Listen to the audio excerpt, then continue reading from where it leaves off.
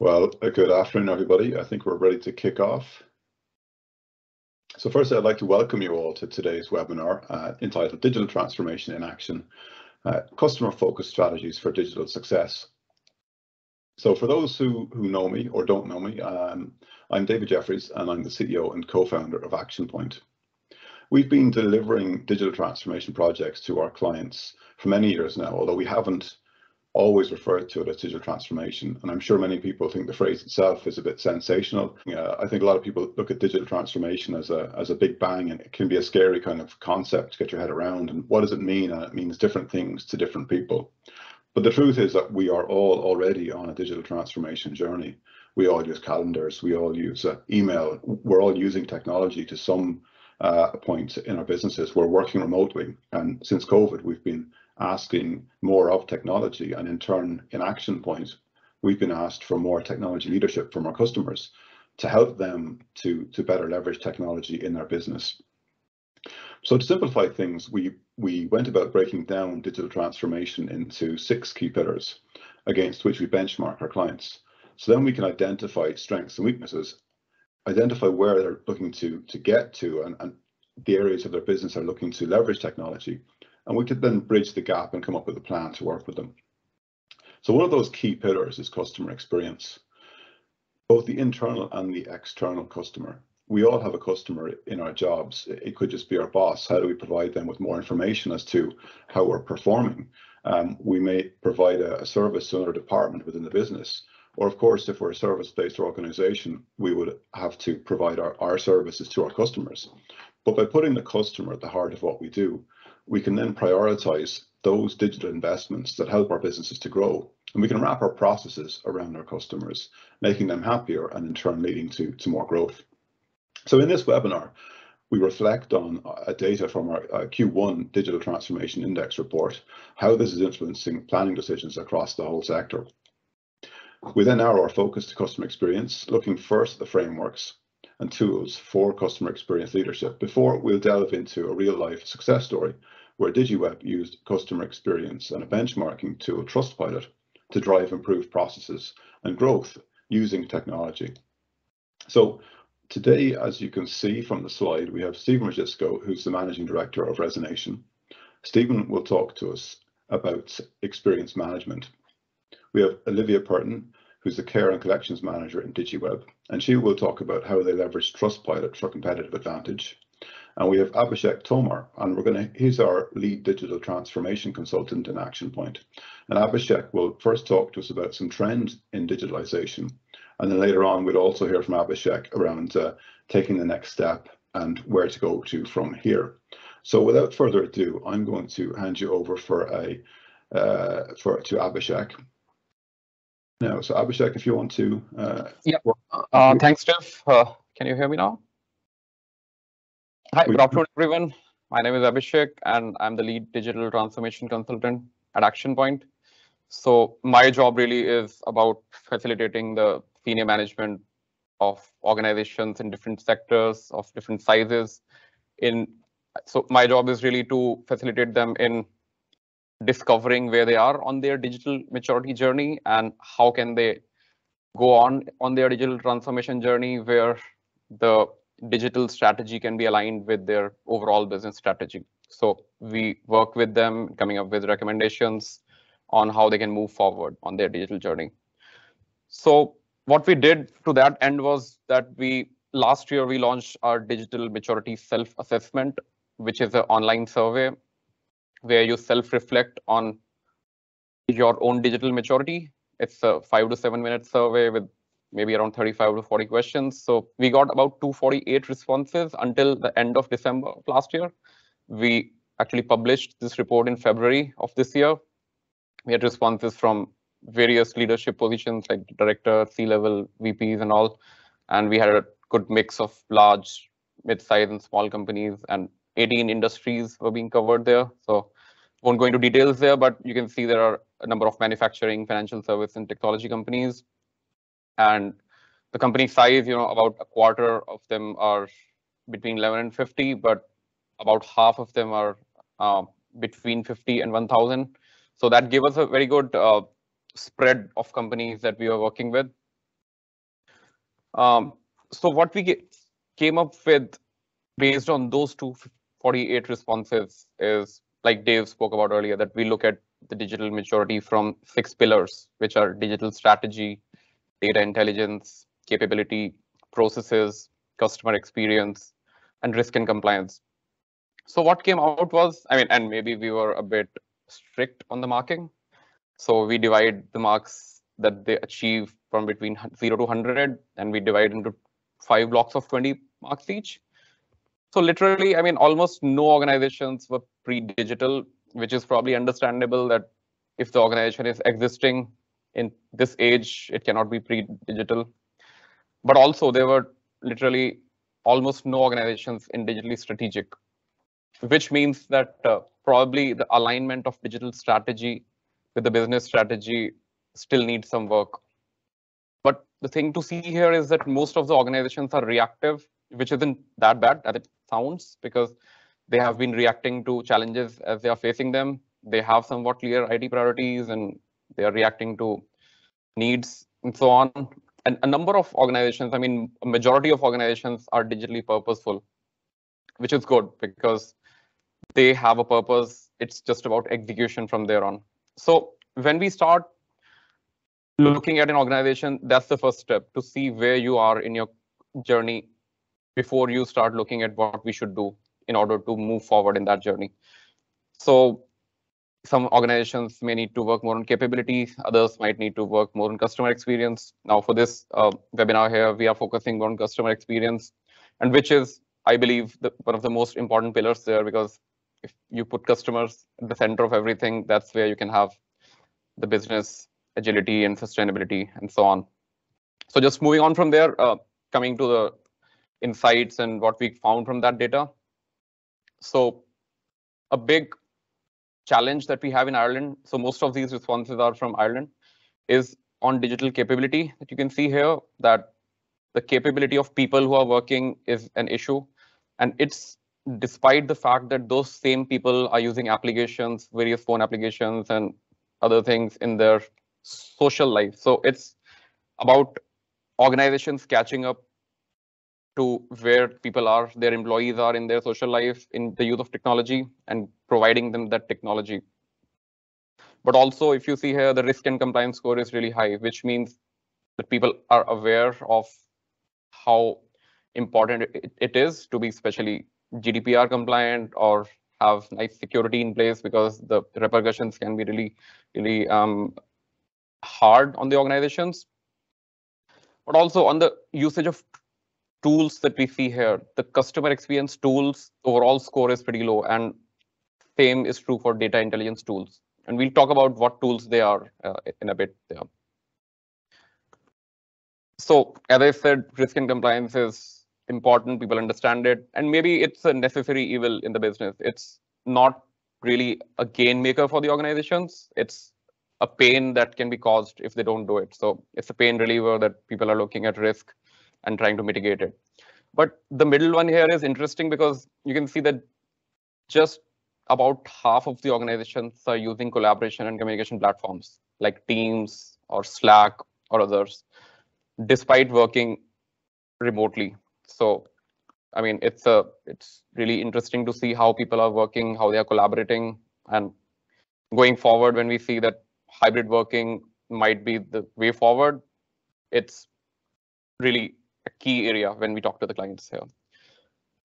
But also the last one here, only about 10% organizations are considered optimized or strategic, which means that most of the organizations, they have a plan in place, but they still need to optimize it by improving upskilling maybe their people, increasing the capability, looking at CX from a more empathetic view of their customers rather than in inside out view. And probably there are a number of steps that may be taken to get hold of some low hanging fruit for most of the organizations that we work with. So not unsurprisingly, 80% of organizations are really satisfied with the GDPR compliance, but more than 63% organizations, they don't have a digital skills plan in place, which again points back to the lack of capability. So when we say digital skills plan, we talk about having a skills matrix where we see what digital skills are required within the organization to achieve our business goals. What skills do we have, and what do we need to do this year or the year next to it in order to move towards having those skills and having multiple skills, so we are not dependent on a certain individual to have that skill covered. Some more points there. I'll actually skip this slide and go to the next one, which actually gives more details in this.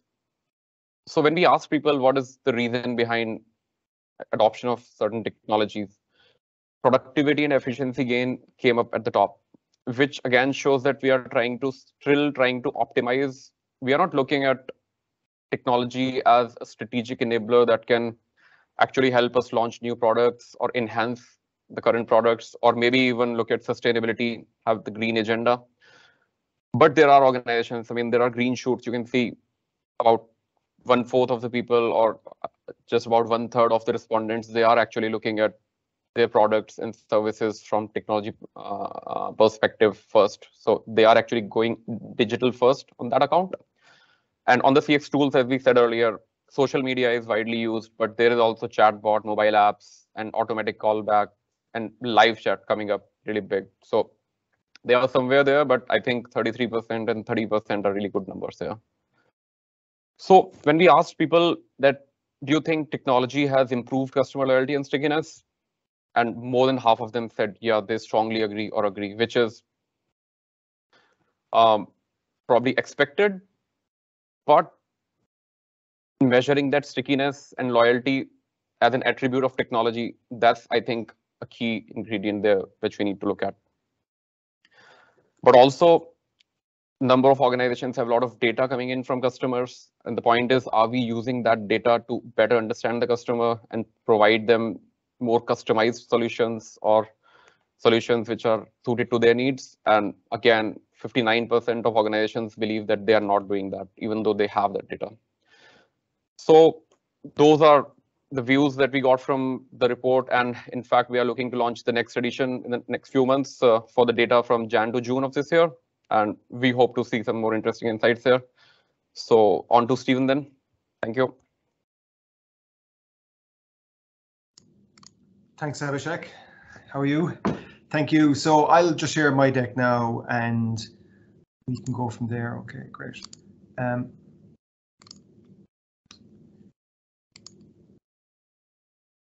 Okay, so as I was talking to Peter and David and Abhishek about this call, it was really interesting for me to just make sure I'm sharing. 1 second. It was really interesting for me to reposition customer experience into something wider, which I'm going to introduce you to, which is experience management. It is using experience in a much wider context for you. So my name is Stephen Roscicko. I'm the Managing Director of Resonation. I'm a customer experience consultancy business. I partner with ActionPoint on customer experience and help them with some of their clients, and I work with other clients as well. But my goal is to really bring customer experience and experience management to be a much more strategic element for businesses as you use technology, as you improve your business for growth. So today I want to introduce you to experience management. Experience management framework, or XM as I call it, has 4 core experiences. There's the brand experience, customers at the early start of potentially looking at your brand, wanting to buy, acquire, looking for information on what's out there in the marketplace. There's a whole experience around you as a company, as a brand out there trying to sell your wares in a competitive environment. There's the product experience. So a lot of companies are product or service based.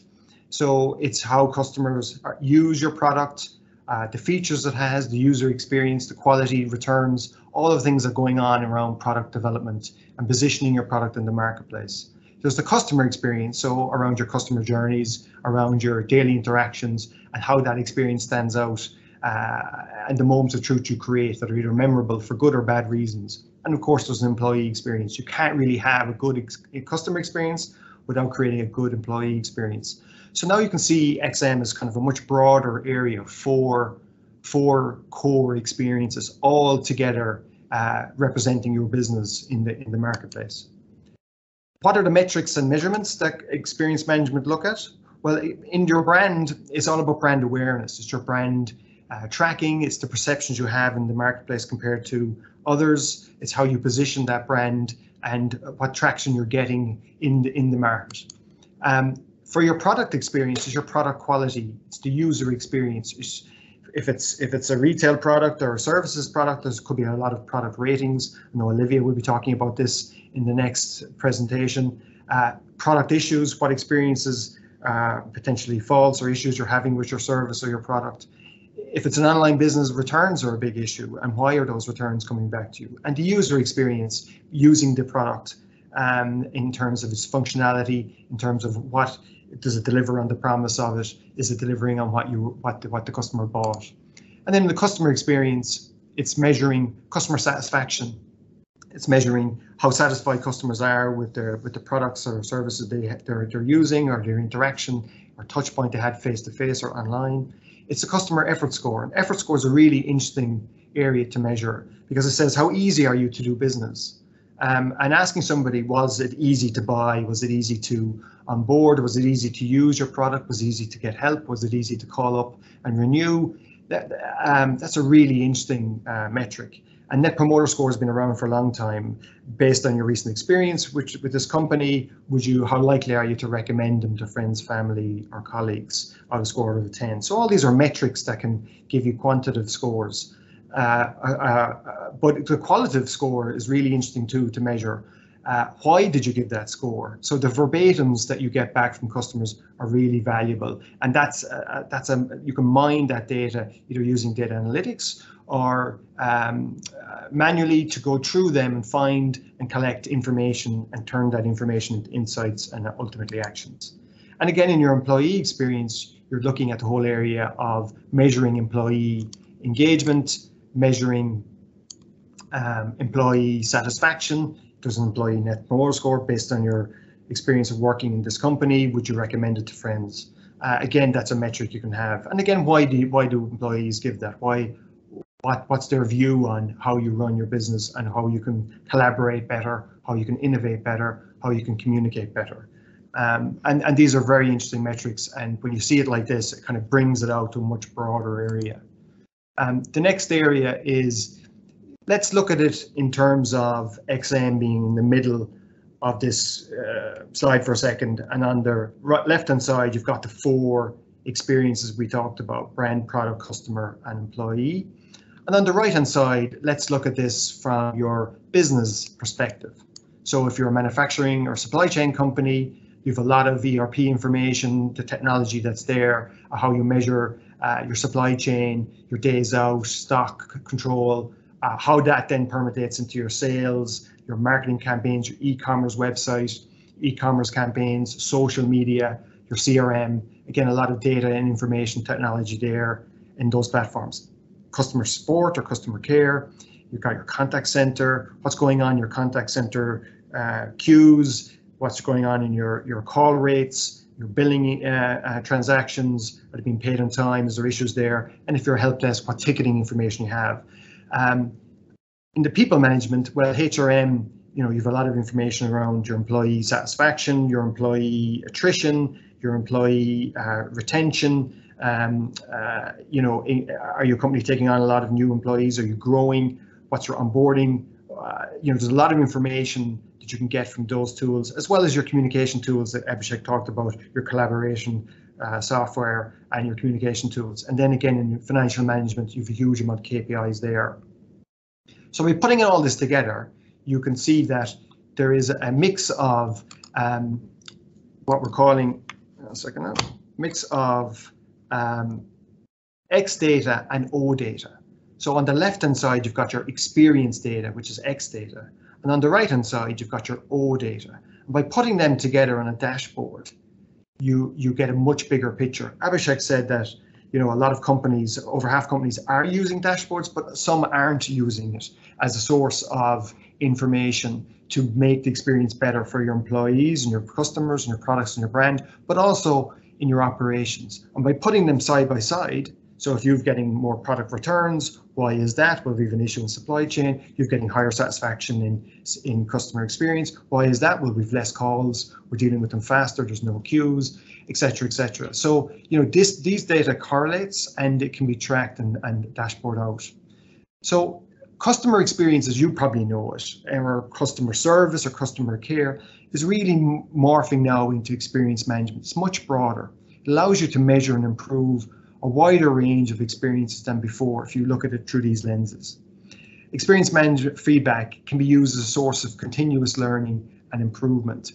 And by putting experience management feedback into the hands of the people across your organization, in the warehouse, in your supply chain, your product development, in your customer care, in your technical support, you know, in your e-commerce team, you can do something about it, but you have to give this feedback back to the team who know about it, and you can use it. It's also a source that you can praise your team by saying, job well done, this is what customers are saying about us. And if they say things that you need to do better, well, you can take that constructively and do something about it. But you can't do something about it if you're not sharing that information, and technology can help you there to share it. By converting your XM insights into action, you can then create a roadmap of changes for your products and your touch points, your journeys, your systems, technologies, and processes. So now you can see that experience management is a much broader tool, strategic tool to enhance your experience. So why does it matter? To sum up, it matters because it helps you with your brand awareness and consideration and buyer acquisition rates. It helps you with your repurchasing and renewals, allows you to upsell products and get more spend from the wallet. XM fuels recommendations. A key part of any business is driving customer recommendations. They're free, it's easy to grow your business, and it grows the customer loyalty. It's a real KPI to watch. Product development, you know, a lot more feedback you get from your customers and what they think of your products. You can develop the next line of products much easier and collaborate and involve employees in that. XM allows you to identify your pain points with your customer journeys and your systems and processes. It allows you to put your X and O data together and create business cases to invest in digital transformation. Get that data on one dashboard that shows the correlations between what's going on in the operations, makes a better customer experience, or where the gaps potentially are from achieving a higher customer experience. XM creates a more engaged employees. Engaged employees will deliver better customer experiences. Any company I've ever gone to, I've never seen a disengaged employee deliver great customer experiences. It's just not possible. So by creating more engaged employees, you'll deliver better products and better services and better customer experiences. And then ultimately, it's cheaper. It's cheaper to have a more efficient, a higher productivity, less contacts, more first-time resolution, less effort, or easier to do business with, is basically a way of reducing your costs. If you're inefficient, you're going to have more contacts, things are going to go wrong, you've fault rates, you've returns to deal with, and this clutters up your business and is costly. So taking customer experience seriously and investing in it allows you to step ahead and reduce your operating costs, increase your margin, and use that growth money then to acquire more. So if there's any questions of this, we can put it in at the end. But I hope this gives you a flavour of more experience, what experience management is about. And I know that what you're going to get next in Olivia will really bring it to life for you. So thanks very much. Stephen, thanks very much. It's great to see how this is a very, it's a process to this. This isn't just about one thing, it brings everything together. So just before I hand over to Olivia, I was just going to remind our audience that feel free to pop any questions that you might have or any thoughts that you might have into the chat, and we will have a Q&A session at the end. So Olivia, thank you. Over to you. Thank you. I'll just share my screen here with everybody.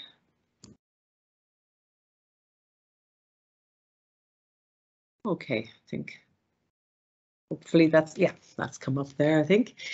Okay, so my name is Olivia Purton. I'm the Care and Collection Manager in DigiWeb in Dundalk. We're a company that have been operating now for 25 years. So we are we're around. It doesn't seem to be 1 second. It's not. There we go. Yes, we've been around a while. We know what we're doing, we hope. Our competitors would be household names, some cases international, but we're selling the home phone, selling broadband, satellite, electric broadband, fibre. We would kind of consider ourselves a little bit like the David and the Goliath, you know, in the terms of, you know, our competitors would have large customer bases. They would, in some cases, be able to bundle with different things like TV and mobiles, and they would definitely have a large marketing budget. But we feel we're holding our own there, because back in, I think it was 2017, 2018, there was a bit of a price war going on, and we found that while we couldn't be the cheapest, we needed to be the best then in something. We needed to be the best in terms of the service and experience. We had been using the Net Promoter Score that Stephen was referring to. So the Net Promoter Score of 1 to 10, if your customers are very happy. It's usually a survey that goes out at the end of every call or at the end of some interactions with customers. We were doing really, really well, but it didn't mean as much. Maybe it wasn't something we could use, say, as an advertising tool, because saying we scored 7 on Net Promoter or we scored 8, it didn't necessarily have the same bang as saying how many stars we scored. So we decided to start using Trustpilot. People were more familiar with using review sites anyway at that stage, the TripAdvisors and even the price comparison websites. And we felt that as we've been doing so well in the Net Promoter Score, that there was going to be no fear in using Trustpilot. You know, we felt if we were doing as well in Trustpilot as we had been doing in Net Promoter, there was nothing that we would have to hide as such, and we would, you know, be able to use it more successfully. Now, we're not naive enough to think that cost isn't important. You know, it's very important, but speed for your internet, stability, after sales care, especially I think at the moment with everybody working from home, you know, it's massively important. The service matters, the human response matters. You don't want to be waiting to get through to somebody for 20 minutes. You don't want to be passed from pillar to post. You want to get on a call, deal with the issue and move on. Okay. And we've been finding that, you know, our reviews, they can be used as both a retention tool and as a sales tool. So when we have a customer who's sort of thinking about leaving us, you know, they're sort of saying, well, I've been approached by another company and they seem to be offering what you're offering, but they are a few euros cheaper or whatever.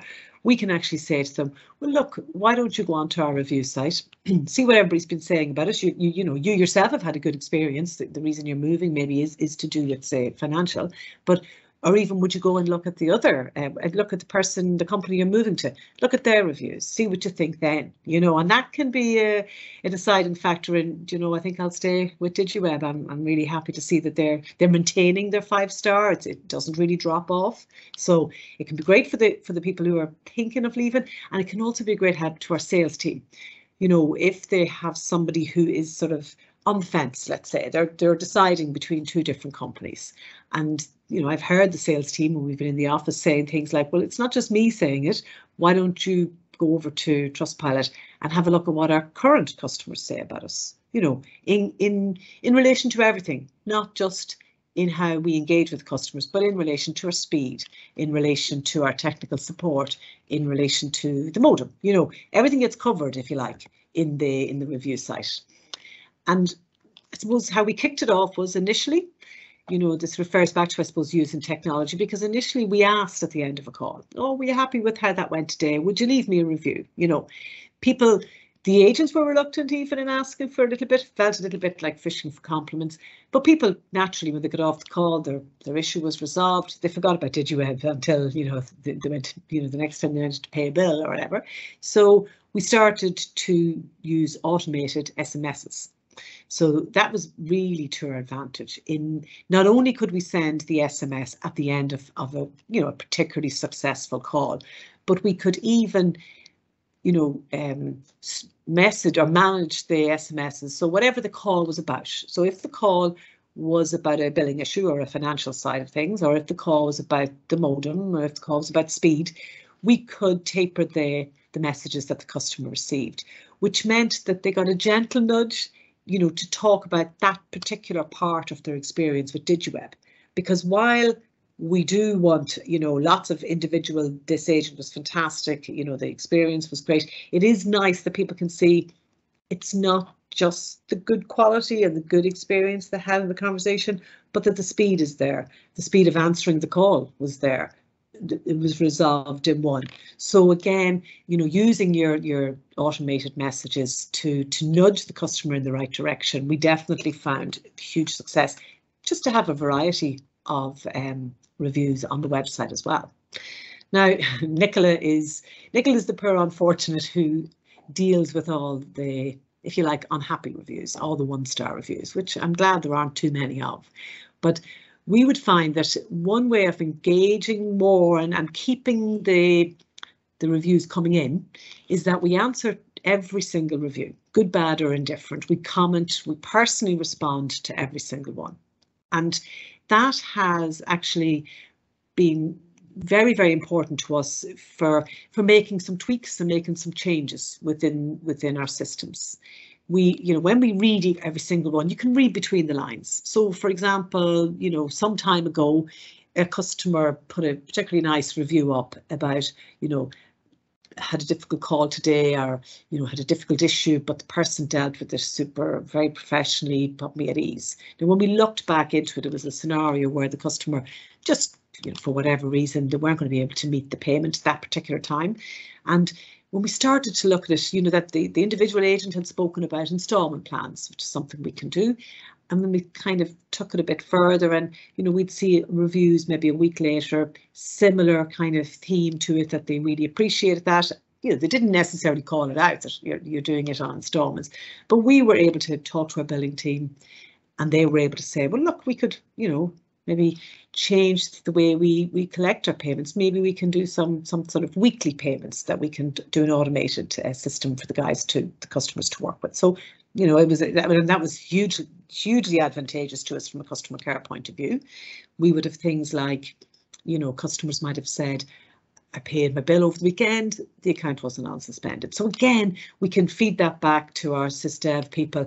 You know, we changed the way, if a certain threshold of the account, the bill was paid, the account got automatically unsuspended.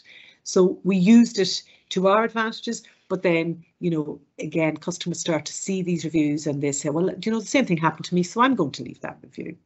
We also would find that the negative ones, you know, they're probably the biggest learning tool we have. And what we do with Nicola, now Nicola's actually me, but we have to we don't have anyone in the company called Nicola, so we felt she was the best person to use. So the customer would email customercare@digiweb.ie, and we would ask them to leave it for the attention of Nicola. So while the review stays on the site, you know, and it keeps the site, if you like, keeps the page legitimate. Like people say, well, they're not all 5 stars. There are some poor reviews there. We then deal with the situation away from the Trustpilot website. You know, we call the customer ourselves. We find out what was it that actually, you know, led you to give us the 1 star. What could we do to change it, if we can do anything to change it? You know, it's not always going to be the case, but, you know, there are times, and, you know, listening to the customers, really responding to what the customer said is the key there, you know.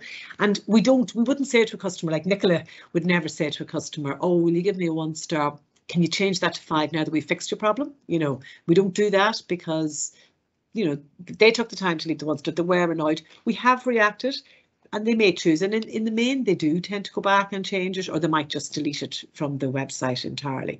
But as I say, you know, the 1 stars, they're there for a reason, and they can definitely benefit from them. This sort of would refer back to what I was saying earlier about the text messages being linked to what the conversation was about with the customer, you know. So we have reviews there saying we have the best in terms of customer service. We've other ones, you know, they called out an individual and saying that they were very good with the account holders. The ones about the speed, the Fritzbox modem, things like that, because you know, the reviews, we've nearly 4,000 of them. It is great to have the variety. You know, different aspects of the service we're delivering are pleasing the customer, you know. And I think the most important aspect of learning, if you like, from Trustpilot is that it is a company-wide approach. Everybody in the company is involved. You know, every decision we would make is based on how it will affect the customer. So no matter what team you're in, be it sales, where you don't sell something the customer doesn't need, to services and provisioning team who would know, and again, probably from feedback through Trustpilot, you need to keep the customer informed. So they introduced different things throughout the process of an order being placed to it actually being delivered to the customer. They would keep the customer updated about that, about the engineers visit, about when to expect the modem, things like that. It's an ongoing process, I suppose, of updating technology to respond quickly to what the customer has sort of said, the customer's expectations. Within the team, we praise every individual when they get the response. We draw attention to it, and then every week we would send sort of a company-wide email. We might pick, review of the week. It could be based on anything, and we'll always sort of say where we're at, what our star rating is this week, things like that. And I think, like Stephen was saying, that is great from a customer care point of view or an employee of DigiWeb's point of view, because you see that what you've done is actually very, very valid, and that the customers have really appreciated, and in turn you feel appreciated because someone actually has called you out on a review site. How we compare, I suppose what I like about this slide is we possibly have one of the smaller customer bases of these different companies. We're nearly at the 4,000 mark. The other companies, you would think maybe from looking at this, there may be a fear of actually encouraging people to leave a review. DigiWeb have no fear. We are very, very confident that when we send out the text messages, when we ask for it, or we have it at the bottom of our emails, we have it on our social media, we have it everywhere. Please, please feel free to leave a review. Please go and look at our reviews. So, that sort of speaks for itself, I think. And one of my favorite comments, relevant, I think, to customer experience, people do forget what you said, and they certainly will forget what you did once the problem is solved, but they're never going to forget how you make them feel. And I think that is what happens, and what we like to say happens when they engage with DigiWeb. So thank you very much. I've seen it present before, Olivia. It always impresses me. It's pretty great to see how you guys are using technology, and how, I suppose, how engaged you are with the customer, and Trustpilot. It's a yardstick you can see there on that slide where you guys are head and shoulders above everybody. So I have a few questions for you, but we'll come back to those a little later. Abhishek is going to give us a quick rundown through our approach to digital transformation and our digital transformation accelerator program that we have. I think Peter wants a minute of time as well. Peter's our head of marketing, and then we'll open up to Q&A. So, okay. Yeah, so we'll quickly look at what we do in our digital transformation offering. So we have a free self-assessment digital maturity tool. So you can go to our website, and it just takes 5 minutes, and you can actually self-reflect on where you are on your journey. And we then give you a 9-page report based on your inputs, which gives you your strengths and your opportunities for improvement, as well as a few recommendations on what steps you may take in order to move forward in your digital transformation journey.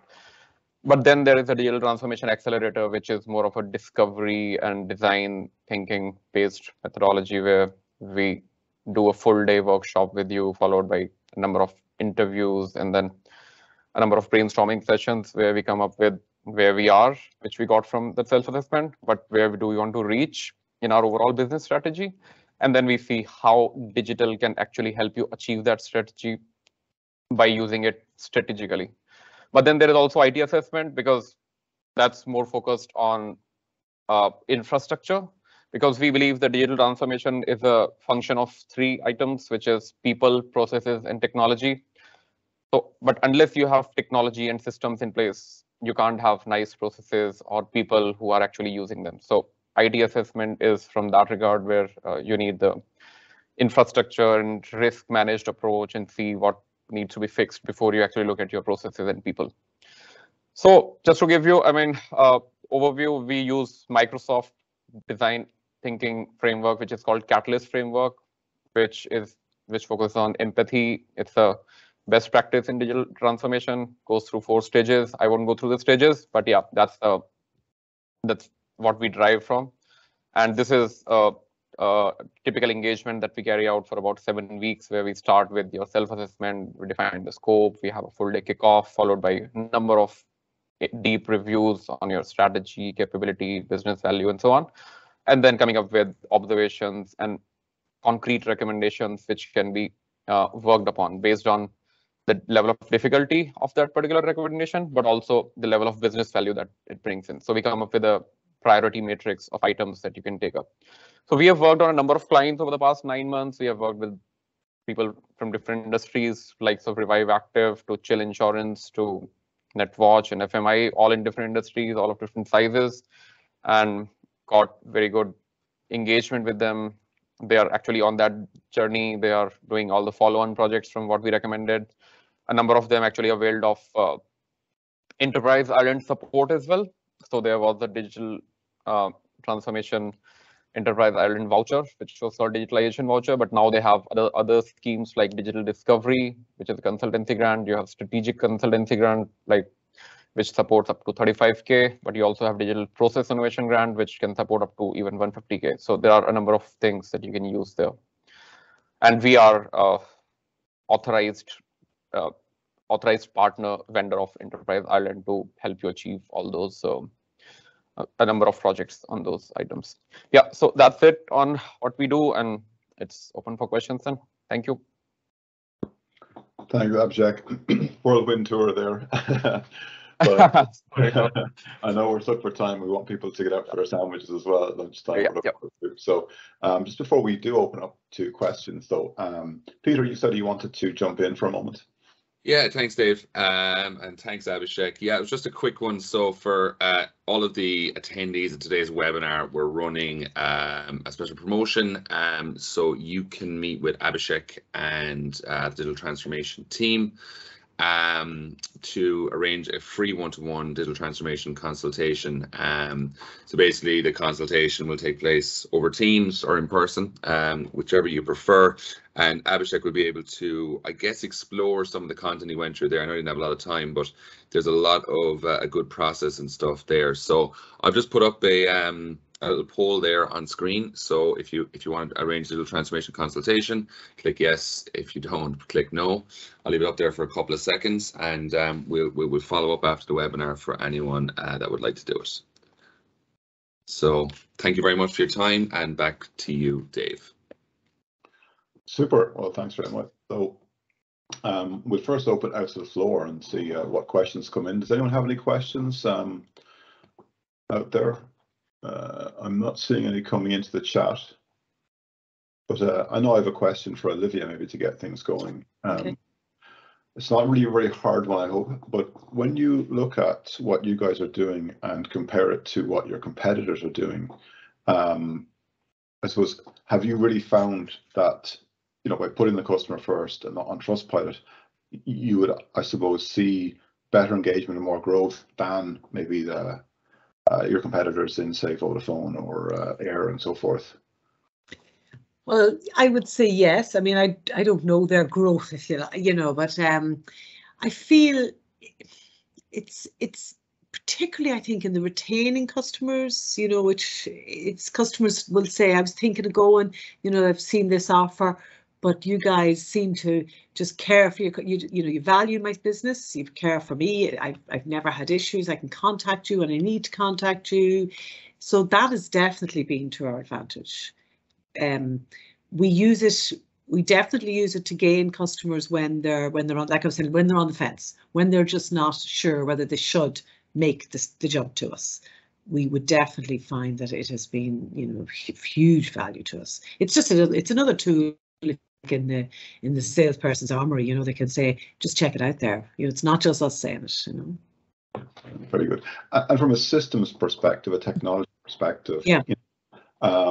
You know, what changes, I suppose, would you have made to your processes and your systems from a digital perspective to I suppose keep on top of that score and to streamline that customer experience? A lot of the changes would probably have been around feedback we got around, say, the financials, so the customer's monthly bill.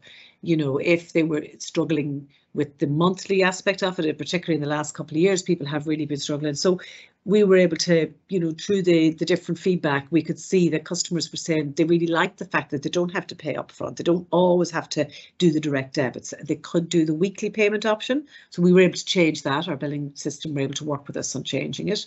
We're not a 24/7 call centre, never have been. We did try it for a while, but we didn't have the call volumes, but we still had customers who would be making their payments in the middle of the night. You know, they would be making their payments on a Saturday.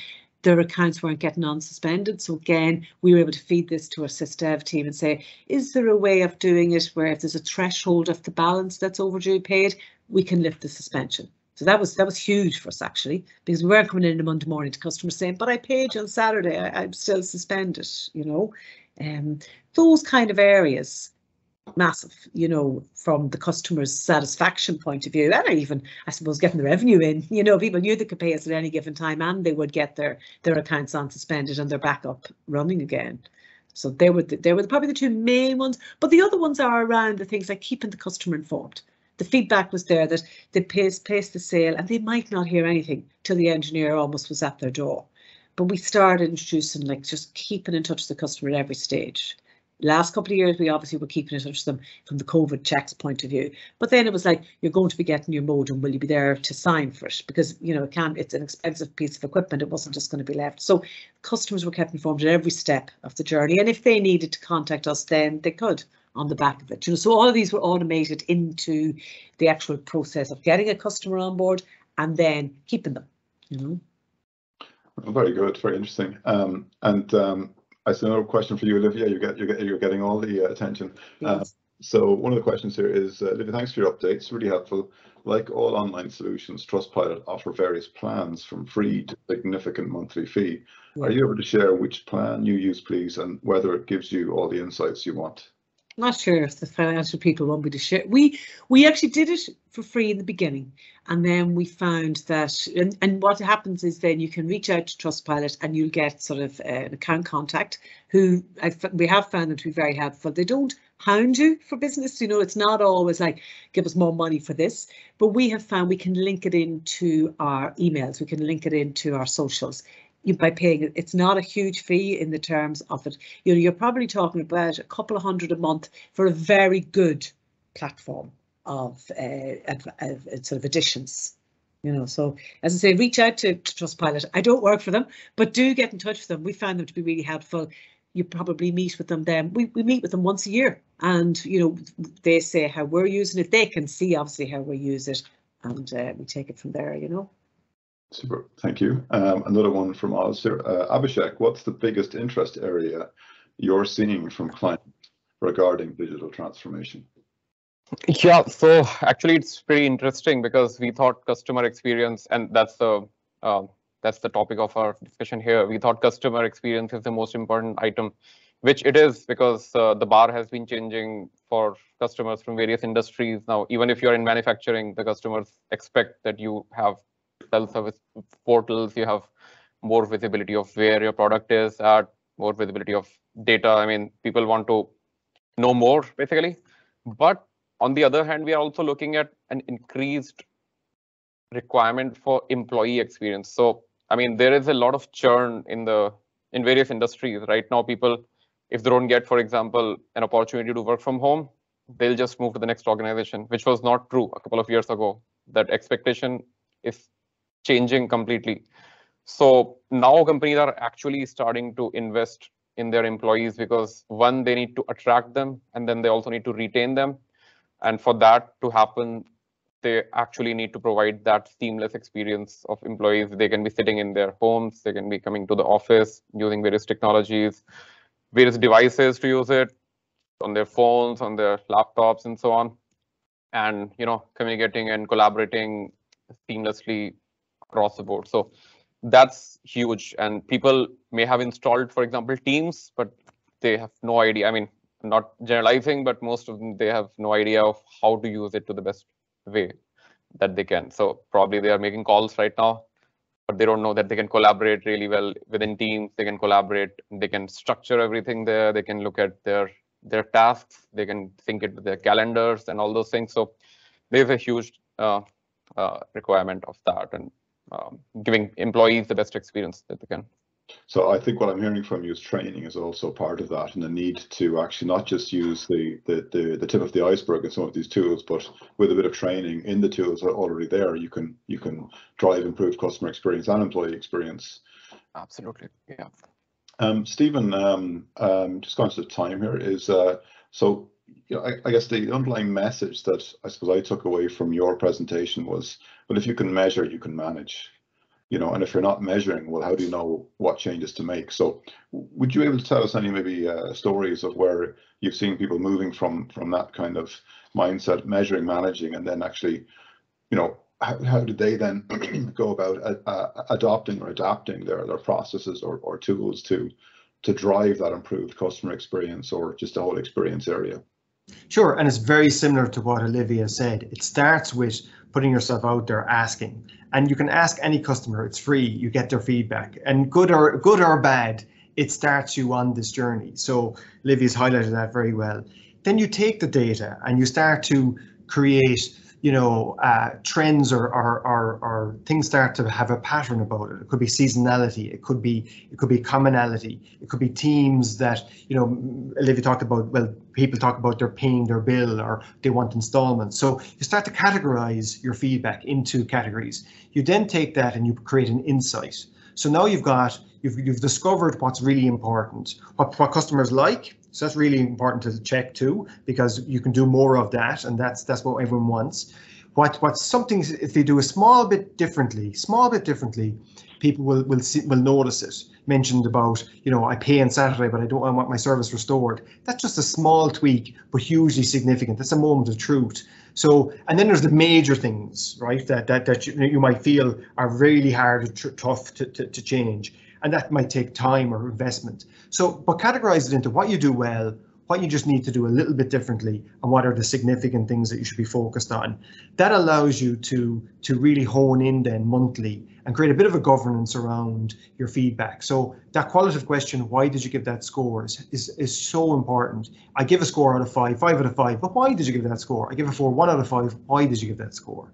I like working here. Why do you like working here? I don't like working here. Why don't you like working here? And then with that data, you create insights, and that creates actions, and you can prioritize that. So that's really it. So it's free information, David. That's the key part of this. I've shown you you can target in on products or customers or employees. Yeah, and you can do a lot more. But if you're nowhere on this, that's the place to start. Super. Thanks very much, Stephen. Well, I'm conscious of time, and I'm sure people do want to go and get their cup of tea at lunchtime here. So before I do, though, I suppose I'd like to say, if any of the attendees want to reach out to Action Point or would like even to talk to Stephen in Resonation or even Olivia in DigiWeb, please feel free to pop a mail back to us, and we'll certainly do an introduction. More than happy to see people, you know, improve their customer experience. And I think DigiWeb might even have gained one customer this morning because everybody here, Stephen had broadband issues this morning. So yes, we're now a bit of pressure. We're on it. I was with one of those very big competitors you were talking about, and they had an outage this morning, so I had to hurtle my way to the office at Action Point to save me. So there you go, real life example, Olivia. You used to be with one of the competitors. Yeah, exactly. Yeah. Okay, well, listen, thank you very much to our audience, our attendees, and to our participants here. So thank you, and I'm sure we'll see you again in the next webinar. Take care, everybody. Thanks, everyone. Bye-bye. Bye.